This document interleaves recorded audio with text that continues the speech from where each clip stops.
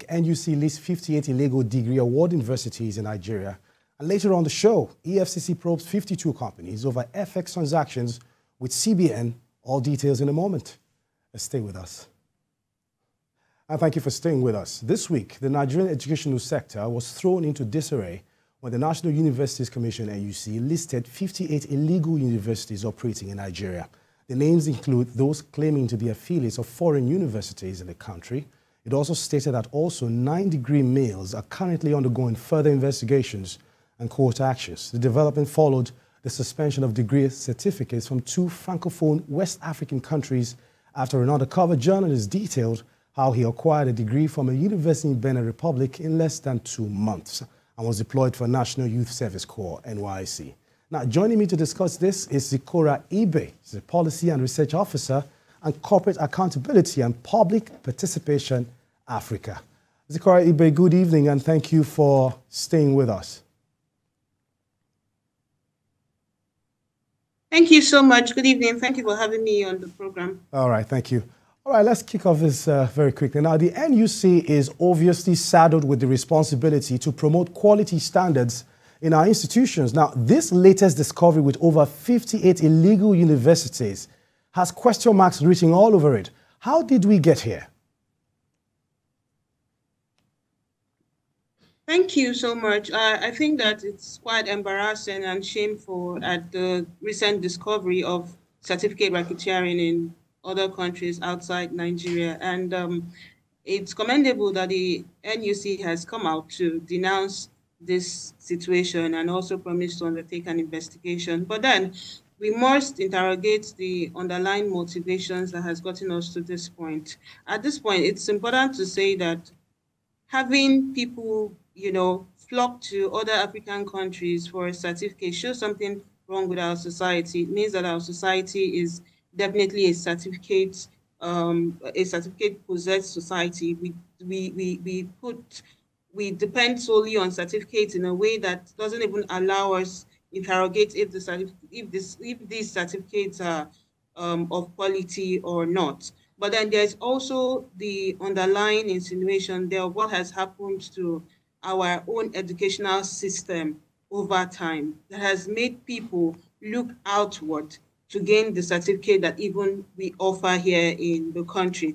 For the past few years or for a very long time, Nigerian educational system, especially our tertiary education, has witnessed a downswing in terms of infrastructure, in terms of quality, in terms of lecturer motivations for empowering lecturers to be in the classroom and teach as they ought to be. So we have continued to witness a downswing in our tertiary infrastructure, our university infrastructure in the country, giving wing to people going outside to study and even purchasing fake certificates from these places, as we have seen. So the point is, over the time, we say that government can no longer fund public universities, and that has given rise to the proliferation of private universities. But at this point, we can see that the problem is not, the solution is not the proliferation of private universities, but in the maintenance of standards, in the empowering of universities to actually live up to expectations and aspirations, so that even proliferation of private universities in that sense does not really solve a fundamental problem that is lacking in our university structure. So as much as we want to commend the NUC for denouncing the certificate racketeering, I must say that this is a problem that has been since time. 2 years ago, this same news was announced. This same news was announced and we had the same uproar. And again, it has repeated itself. What are the quality control measures in our education sector, the stopgap measures that do not allow this kind of situation repeat itself? So when situations like this happen, it calls for broader thinking beyond what has happened. Okay. The perpetrators and connivers should be brought to book, but then there are underlying motivations. Right. We must go back to the drawing book. Can you hear me? I can hear you, of course, I can. Let me put it through. Yes, we must. Let me put you through this quickly. You've elaborated quite enough. Now, look at Nigeria, for example. Even with the focus on degrees, quality of life hasn't really changed much. Now, thousands are still waiting in line to get a job. What do you think can be done to serve as an alternative so that bagging a degree doesn't become a situation of life and death? Pardon me, I didn't get that, please. Yeah, I said looking at the present situation in Nigeria, you get it? Yes. Even with the focus on degrees, quality of life hasn't changed much. Thousands are still waiting in line to get a job. What can be done to serve as an alternative so that bagging a degree doesn't become a situation of life and death? Yeah, so you've said it, that our country is a country that is focused on certificates, even when that certificate might not necessarily translate into other forms of professionalism. So the point here is for us to improve our standards across all sectors, not just the education sector. And in fact, when we talk about the certificate not being life and death, yes, it is true that we have to come to a place where certificate is not a life and death. But for us to do that, we must come back to the beginning. For a society to progress, education must be put at the forefront. Okay. With education comes the empowerment of mind and the possibilities that individuals in that society can go on to do greater things. If you look at Nigeria and look at our educational system, you would see that from primary to secondary and to the tertiary institutions, our system has collapsed. So that we cannot say that there is any meaningful gains that people who pass through that system might realize after school. And this is worse because at this point in time, government is even abdicating its responsibilities to fund public education so that citizens can enjoy the quality of life that enables them do something great with their time. So when you leave the funding of public education for charlatans to go in and do as they like, without coming under any regulatory control, that is what you get. Right. Your question, if we are to improve the standard of living in this country, we have to go back to the books to make education a priority. Right. The government cannot keep saying that it does not have money to fund education. What it simply means is that the society can go into chaos. It can be all man for itself. Right. All right, Zikora. Quality. All right, Zikora, quickly, we understand that time is of constraint here sometimes, but quickly, let's look at this. Now, slight concerns for students who have graduated from these universities. Now, what is going to happen to them knowing now that the certificate they are brandishing is fake? They obviously weren't aware, because if NUC had done a thorough job, maybe they would not have fallen victim.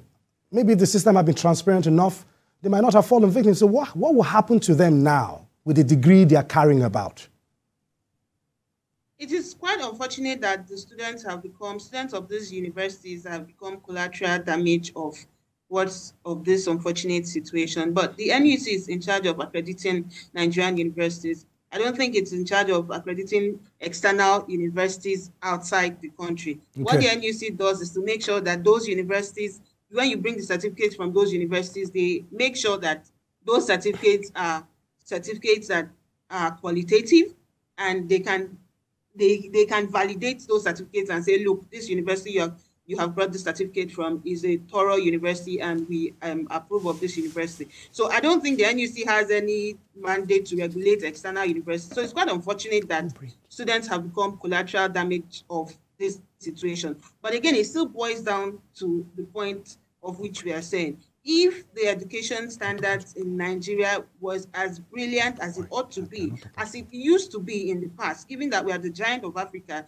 and we have a reputation to live up to, people, Nigerians especially, who have become the bulk of the victims of this university, you can imagine Nigerians having to fall victims to fake certificate racketeering outside the country. It wouldn't have happened if our own education system was thorough, was strong, was bold. So what needs to happen now is for us to have a looking into our own infrastructure here.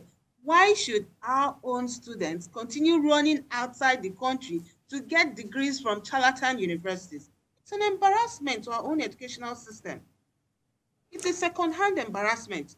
Given our history and our reputation, it ought not to happen. So that we have to sit back and think of how to begin to reinforce our educational structures so that other potential victims no longer become victims of those kind of criminal activities run by universities outside the system. And it's also a wake-up call for us to improve the quality control across all sectors of regulatory agencies in Nigeria.